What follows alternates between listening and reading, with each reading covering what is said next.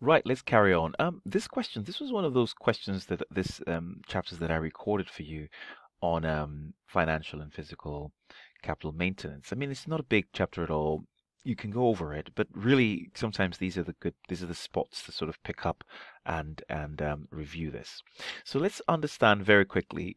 First of all, the answer is between B and C. And it's really about this question of excessive dividends and or maintaining um, the balance sheet structure. So let's just come to equity. And so the point here is really this, that you can we're aware of inflation. We're aware of inflation. And there's two ideas behind dealing with inflation. So for example, if you make a profit of, for example, £100, and the fact that, I don't know, before inflation, you could purchase, I don't know, 10 units, if you like, for £100. But because of inflation, you cannot, of course, your money is not as valuable as it is. So, really, what this sort of says, this idea is that, listen, if you have retained earnings, you need to imagine inflation now means that to purchase 10 units, you now need £125, something along those lines. Inflation is basically saying that when you're paying out dividends, you have to be aware of the fact that you need more money in reserves to be able to buy those units. You cannot just pay dividends out and not be aware that due to inflation, you need to store more cash to buy more inventory so you can carry on this business. That's what's referred to as physical capital. Physical is to do with the fact that we're actually talking about inventory. So the answer here actually is C. Now, the idea of financial capital maintenance is simply saying that, listen, we recognize that there is inflation, and what we want to do with that is just to every year remeasure our equity, if you like, at in real terms, if you like, at real value.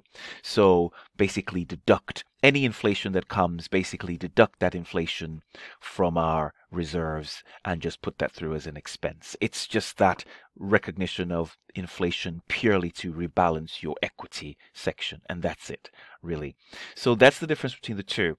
Physical is really about the active element of being aware of physical inventory, if you like, and not paying dividends, if you like, so that you have money to be able to buy stock again year on year. And that's what this is about. This is just the idea of rebalancing your equity section to be, because you see, if you're trying to say that your equity, if you're trying to say your equity is, say, worth a million pounds, and then there's inflation, in order to make sure £1,000,000 is £1,000,000 in real value, you have to basically convert some of that profit into equity to compensate for that inflation. And that's what you're doing with financial capital maintenance, keeping your equity section fresh or real, if you like, in real terms, if you like, every single year. Think of it almost like a foreign exchange sort of revaluation, right? And that's the difference between the two. So the answer here is C.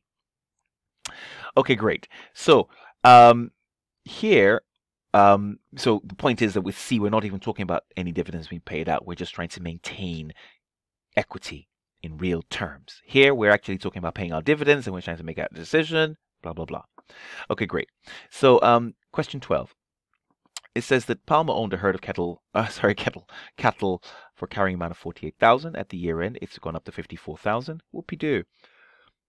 So what does that mean? It's gone up to 54,000. Remember, we always recognize it straight away, recognize everything to profit or loss, less commission. So it's paid commission of 3%. So if it's going to pay commission of 3%, I need to deduct 3% off this, if you like, or if you like, the value, it pays commission. We always recognize it, if you like, less commission. So I can only recognize it at 97%.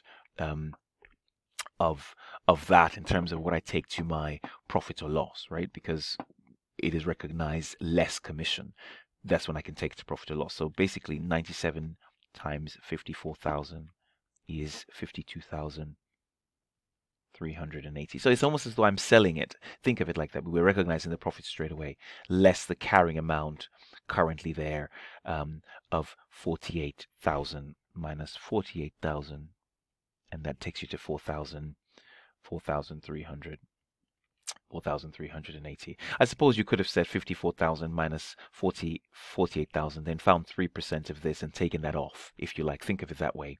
It's the same difference. It's the same difference. So 54,000 minus 48,000, and then take off 3% of 54,000, and you get exactly the same thing. Great. Right. Great. Now, yeah, this is a disposal. Good question. Good revision question. I'll do it slightly different to what the answers do. So you can see the disposals, I've always argued that these should be looked at in terms of 100%. You're selling off a shareholding. You're selling off your holding. So we deal with it as though you own the whole company. Now, what does that mean? So what are you selling it for? Consideration, you're selling it for, or what your disposal proceeds, if you like, you're selling it for your 80% at 260. That's your fair value, right? My next question is, what is the 20%? I mean, I've always highlighted this. Always think of it as you're selling off the whole thing, less what it is you're selling. You're selling the net assets, of course, plus, of course, the goodwill. Remember, this is consolidated. The whole business, the whole subsidiary, of course, under consolidated is goodwill plus the net assets.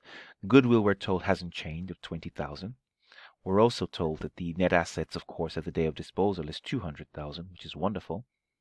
Our next task is simply to find out what the value of the non-controlling is at the year end. So if we look at it, this non-controlling asset, when it started, it was at 140,000, and over time, it has gone from 140 to 200,000. So it's gone from 140 to 200,000, and they own 20% of it, right? 20% of this growth, if you like. Think of it working two, if you like. Think of working two, 140, 200,000, that sort of thing. You have a growth post-AC of 60, right? And they own 20% of that. So 20% of that gives you, that's 60, isn't it?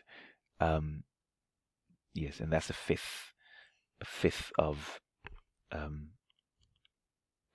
0.2 times 60,000, and that gives you 12,000. So you have 12,000 here added on to their existing 140,000. Yes, that's it, right? Acquired some shares of net assets of,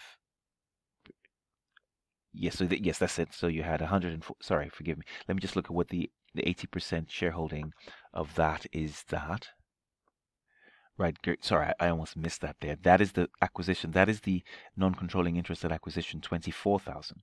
So 24,000 starting off the non-controlling interest, and then they get a share of profits of 12,000, right? Because they started that net asset business has started at 140,000 and gone all the way to 200,000. So they get a share of that of 20%. So 24,000 plus 12,000 is 36,000. So that is the value of a 20% holding at the end at the disposal date. So the full disposal, therefore, is 260 plus 36,000. That's the value of the full. So that's really 209. If you owned everything, you'll be receiving 296,000, and everything had basically the whole business cost 220,000. That's that whole thing, 220,000, giving you a profit of 76,000. So what am I saying? Get your consideration of 80%.